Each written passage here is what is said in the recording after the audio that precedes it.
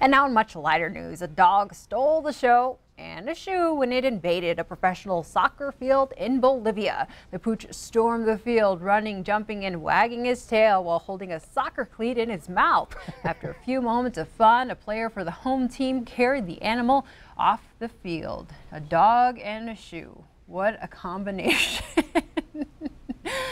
The things that make dogs happy. And Miller, we actually just got a puppy at home. It's a female black lab. And after building up patience with a human child, I got home one day and found she had chewed one of my shoes, and I had the total opposite reaction I thought I would. I was like, Annie, you chewed my shoe. And I was like, who am I now? Oh my God, you turn into a whole different person when you get a pet like that. Becoming a mom has cool. Changed my outlook. Well, you know what? If your dog wants to chew more shoes, I live with a house full of women. Come on over. She would be in heaven. Buffet. She would be in heaven. All right.